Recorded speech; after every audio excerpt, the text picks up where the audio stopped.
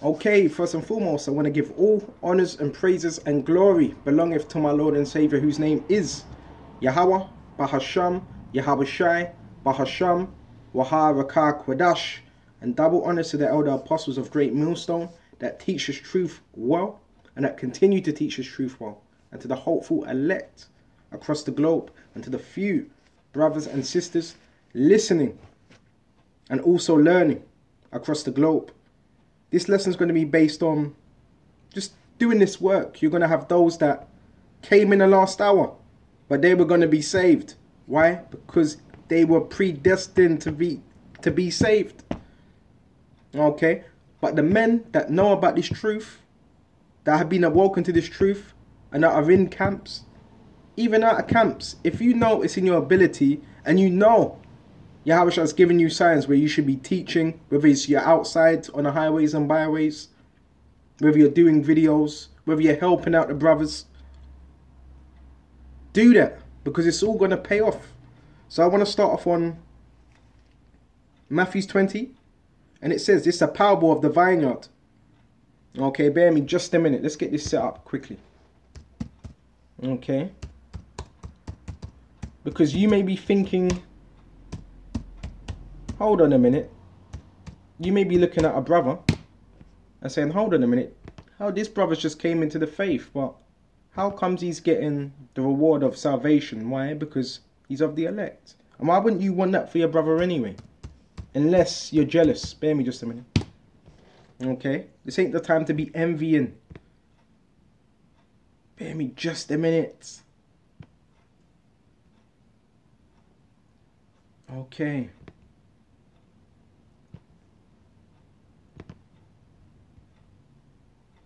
Okay, we got that on deck. We're going to get straight to this. And Lord willing, this is edifying.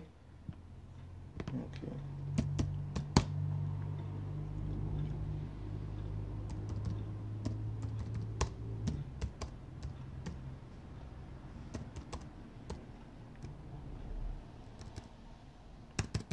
Okay, so we're going to start from Matthew 20. For the kingdom of heaven, okay, is likened unto a man that is an householder, which went out early in the morning to hire his labourers into his vineyards. Okay, and who were the labourers? We are the labourers. Remember what the scripture says. The harvest is plenty, but the labourers are few. So there's loads of gathering to do, but the labourers are very few. Really, there should be more brothers out there teaching this word. There's only a very, very few. Okay, and that's why I'm saying, if it's in your ability to get out and do this. If it's in your ability. If you're a teacher, you have this faith, you know the scriptures, get out and teach this word. What's stopping you? Well, you can't spare 1 hour. You can't spare an hour, 40 minutes out of your day to get out there. Okay? Because a lot of you are playing about. Okay? You're just watching these videos for entertainment. Eating popcorn. No. Get out there. That went out early in the morning to hire labourers into his vineyards. So you notice it was morning, and he's hiring labourers, the workers, into his vineyard. And what's a vineyard? Brothers should know what that is. What that is. Vineyard, which comes from vintage, yield, where you harvest grapes and you tread them grapes down, and that's how you get wine, fermented wine. Vintage, vine, harvest, yield from vineyard. Combining form of vineyard, stem, the mare to take off, to distribute, so that's a vine. Okay. Plant which bears grapes, which wine is made. Okay. And when he had agreed with the labourers for a penny a day, so bear me just a minute. They agreed for a penny. What's a penny? Another word for penny, I believe, is denarius in the Rome. It's likened unto what? Denarius? Bear me just a minute. Yes, it is. A penny. Let's type in that word for penny. Strong's G 1220. Denarion. Denarion. Denarion. Denarion. Denarius. Denarius equals containing 10. A Roman silver coin in the New Testament, it took its name from it being equal to 10 asses, which is donkeys. Okay. A number of 217 BC increased 16. Yes, that's it. It was the principal silver coin of the Roman Empire. It would seem that the denarius was then the ordinary pay for a day's wages. And it references to Matthew 20. You see? So they were what? Agreed to a penny a day, a denarius. Okay. And when he had agreed with the labourers for a penny a day, he sent them into his vineyard to labour. We've been sent out. Yahweh has sent us out. This is a parable. But to labour. Okay. And he went out about the third hour and saw others standing idle in the marketplace. So when it says standing idle, what were they doing? Nothing. And bear me just a minute, because this reminds me of something. Idleness teacheth. So you're also going to have brothers that were in the world. They're already not about anything. And the Lord can pick a man that was a nobody, was not about anything, can bring him into the truth. The Lord's arms are not short that he cannot save. Bear me just a minute. This is a blessing what we've got. Can't take this truth for granted. Let's quickly go to Ecclesiastes 33 and 27, and it says, send him to labour, that he be not idle. So this is what this the householder of this vineyard done. He sent him to labour that he be not idle, because he was sitting idle in the marketplace, the agora. An agora is a place for trading. Okay. Just like when you see these jakes and you go into the ghettos, where are they? They're outside of the Betties. Okay. Talking rubbish. Or outside of the barber shop. Or inside the barber shop. For idleness teacheth much evil. Okay. So idleness, what does it teach? Much evil. Because when you're idle, that's when Satan has a stronghold on your mind. Because you're not occupied in the scriptures. So men that become evil, have an evil eye, evil mind, is because they're not occupied in the scriptures. So even idleness can teach much wickedness. Okay. And he went out about the third hour and saw others standing idle in the marketplace. And he said unto them, go ye also into the vineyard, and whatsoever is right, okay, I will give you. And they went their way. So he said, whatever is right, I will give you, which is what your pay, according to your pay.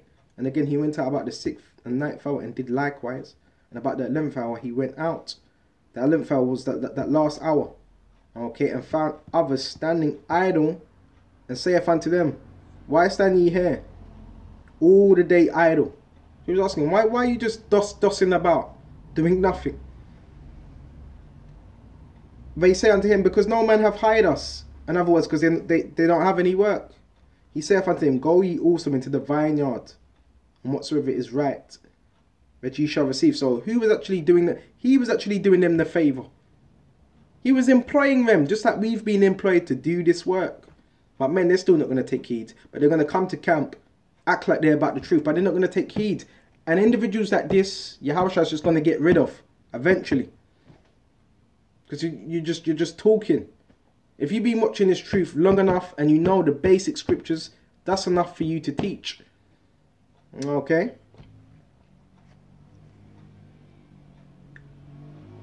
So when even was come, the Lord of the servant, so evening, what was evening? The end of the day. Okay? The Lord of that servant, the Lord of the vineyard saith unto his steward, call the labourers. And what's the steward? The steward is another servant, but more appointed over you to watch over those that are doing that labour. And give them their hire, their wages, beginning from the first, from the last unto the first. So it said the last, it didn't say the first.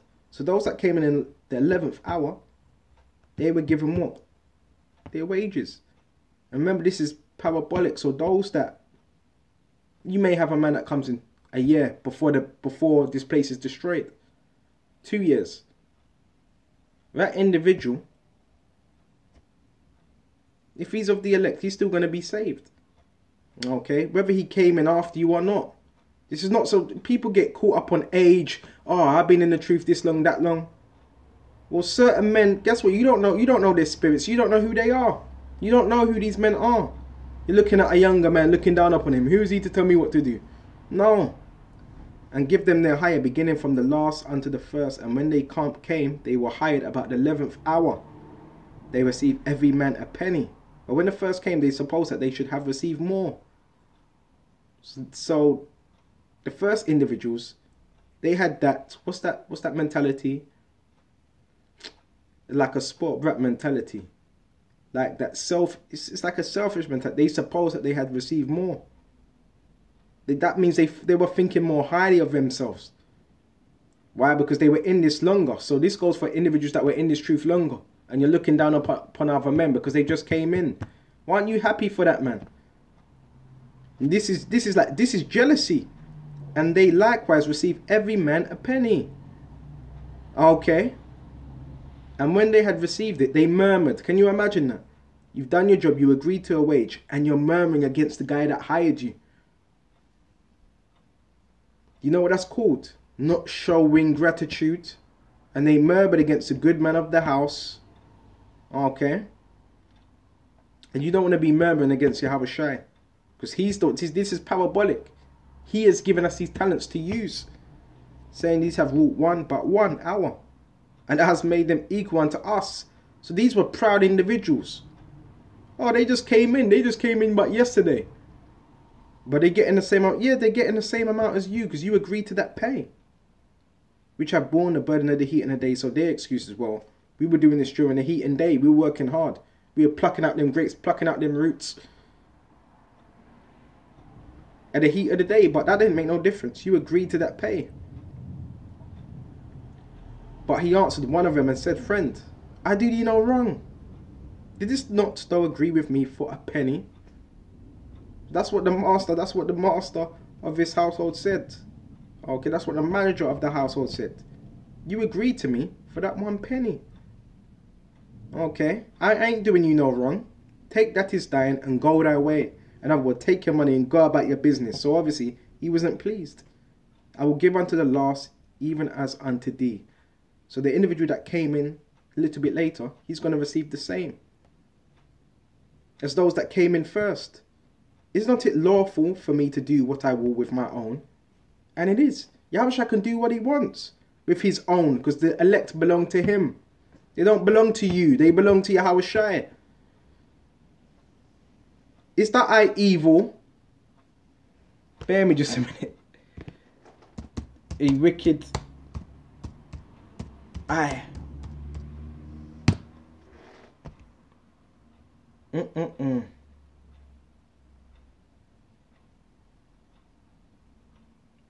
Let's go to Ecclesiastes 40:10. Bear me just a minute. We're going to hold there. So a lot of the scriptures, when you really go in depth, it deals with personalities, different characteristics as well. And what we're reading now, the individuals that labored first, they were envious at those and jealous at those that came in the 11th hour. Well, why would you have that mentality? You should be happy. Because don't you want your brothers to be saved? See, that's the mentality you're supposed to have. You want your brothers to make it. Okay. Those that are sincere. Let's go to Ecclesiastes 14:10. The envious man have a wicked eye. So these individuals, they had a wicked eye. He turneth away his face and despiseth men. Okay. And he knows how it says turn away your face, because he doesn't want people to notice. And despiseth men. A covetous man's eye is not satisfied. And these are horrible, horrible traits. An envious man, a covetous man, because he wants what you want. He's jealous. Okay. You have something that he doesn't possess. But instead of building up yourself, instead of individuals building up themselves, what do? They covet what you want. And that's really a Jezebel spirit. A covetous man's eye is not satisfied with his portion. So you got to work on your portion, what you've been given. And the iniquity of the wicked drieth up his soul. So that's not the way to be. Let's go back to where we were. And Lord willing, I won't make this lesson too long. Matthew, so we're back on Matthew 20. Okay, about the labourers. Let's go back to 20 and 15. Is it not lawful for me to do what I will with my own? Because the elect belong to Yahushua. Is that I evil? So this is what the master of this servant, this worker was saying. Is your eye evil, wicked? You got a wicked eye. An eye is physical eye and your mind. Okay? Because I am good. So the last shall be first. Okay? And the first last. And that's so spiritual. Because those that are first in this kingdom, those that got all the riches and everything of this kingdom, they're going to be last in the kingdom. That's why it's better to suffer now. Better to have less. Less is more. That's what I'm learning as well. Okay? For many be called, but few chosen. So many are called into this truth, but only a few chosen. Okay? So that was that on that parable. So everybody's going to have their higher, and that higher is the same reward. Okay? Everybody's going to get that reward. Okay? According to the labor they've put in. Okay? And that main reward is what? Salvation. That's what we're striving for. Anything outside of that is nonsense. Spare me just a minute. That's, you know what that is? That's that spirit of comparison. You're supposed to be comparing yourselves with another man. 2 Corinthians 10 and 12. Quickly go to that.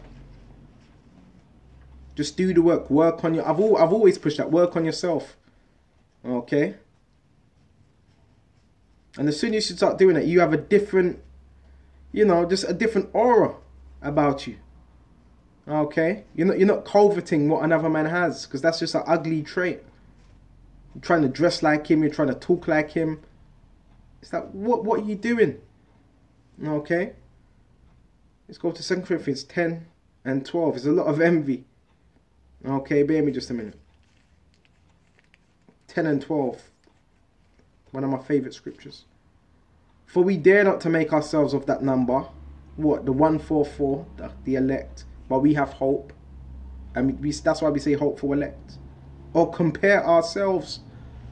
Bear me just a minute. Babakasha. Or compare ourselves with some that commend themselves. So... you don't want to be comparing yourself to another man in this truth, because what Yahweh has given him is for him. It's not for you. Well, it could be to edify you, but it's not for you as in terms of you taking it, because that was given to that man. Okay? It's his talent. That's why you need to know your talent. If you don't know your talent, pray to Yahweh Shai. If you don't know your purpose, pray to Yahweh Shai for your purpose. Bear me just a minute. Here we go. Dama. Strong's H 1819. Dama. And it says to be like. So when you're comparing yourself with someone, you're trying to be like them. You're trying to act like them. That's not cool, because other people can see that as well. Hold on a minute. But the other individual, that's the other individual does that. Why are you doing that? That's not you. To be like, to resemble. And really, if you seek to resemble anything, the scripture says, mark the perfect man. You want to be in a resemblance of Yahweh Shai, if anybody. Okay? Because if man's wicked and he falls out of the truth, you're going to follow him. You're going to resemble that. To be like, to resemble, to like, and to compare, to imagine, to think, to make oneself like similitudes. And that's not a good thing. Then guess what you end up doing? You start looking at a camp and saying, well, he can do that, but he can't do this. Well, he can do that, but he... Bro, that's why it's a body. The body, so you're different members. The different members do different things. Not everybody's going to do the same thing. There's 12 tribes. 12 tribes have different spirits. They have different spirits as in terms of the tribes, but it's the same spirit. Work into that same what? Gift. Work into that same goal. One body, one faith, one baptism. Under Yahweh Shai. But where's your role in that? Okay, because if you're always comparing yourselves, that's going to wear you out, and eventually you're going to fall out. Oh, let me see if I could do it better than him. And no. Work on the measure you've been given. And the more you start doing that, the more Yahweh Shai will give you more. And you start realizing, hold on a minute. This is what Yahweh Shai has given me. He's giving me this time. That's when you start realizing. Because if you're watching what another man's doing too much, then how are you able to work on yourself? You see what I mean? Ah, I can do this, but he can't do that. Okay? You might be good at throwing a left jab. I might not be good at throwing a left jab. But I could watch you and work on that. But I'm not trying to compare myself. So it's all about knowing your own measure. Okay? Or commend with some. We don't compare ourselves with some that commend themselves. And what does commend mean? That's a bad thing as well. Commending yourself. Commend means praise. And you ain't supposed to be praising yourself. Because I've heard an individual say that I'm going to celebrate. I'm going to celebrate. I've just done a video. Bro, wrong mindset. Proud. Celebrate for what? You ain't made it yet. You don't even know if you're... What are you celebrating for? I've heard individuals say, I've done my job now. No, you haven't.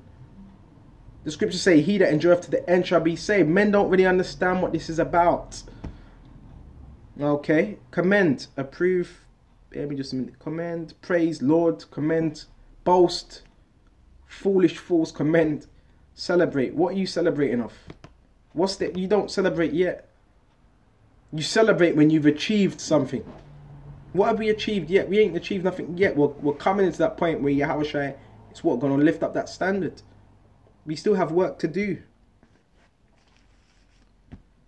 But by measuring themselves by themselves, spare me just a minute. So you have individuals that measure themselves up to others. Or, you know, I could do that a bit more better. Or he speaks better than this brother. Yeah. Not every brother's going to be eloquent. You got some brothers that are more eloquent than others. And you got some brothers that are more rough around the edges. Because that's how Yahushua has designed it. Bear me just a minute.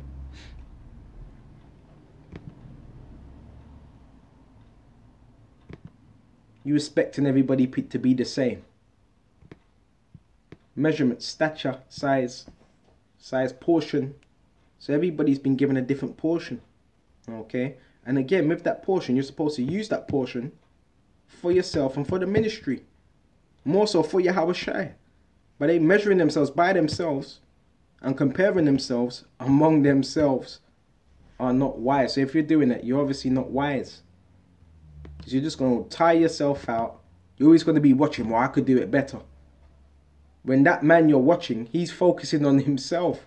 So you're just tiring yourself out. Okay? Verse 13, but we will not boast of things without our measure, but according to the measure of the rule which the Most High have distributed, given to us a measure to reach even unto. So Yahushua has given you your measure. Not another man's measure, your measure. For we stretch not ourselves beyond our measure. Stretching yourselves. You see? What does it mean to... See, if you're stretching yourself beyond your measure, that means you're going above the bounds that Yahushua has given you. Okay? Spreading out, spreading out. You're trying to... expansion, turning aside. And it also goes into wrestling judgment. Okay? So when you're stretching out, you're trying to go above what Yahushua has given you. And if he's not giving you that, guess what? It's going to be made known. No, that's not you. Okay? When you work on yourself, Yahushua will give you your measure for you to use. Okay? And it's going to be according to your ability. As a measure reach even unto you, for we stretch not ourselves beyond our measure, as though we reach not unto you. Because Paul was on his travels when he was doing this. For we are come as far as to you also in preaching the gospel of Mashiach, not boasting of things without our measure, that is of other men's labours. And you can't boast of another man's labour. You can't piggyback off another man what another man's doing. I've seen this before. I've experienced this before. An individual tried to piggyback off my works. You can't do that. It's about your faith. Scriptures tell you that in Apocrypha. He that shall be able to be saved by what? His faith or his works in the Apocrypha. Not boasting of things without our measure, that is of other men's labours. Okay? And it says, bear me just a minute.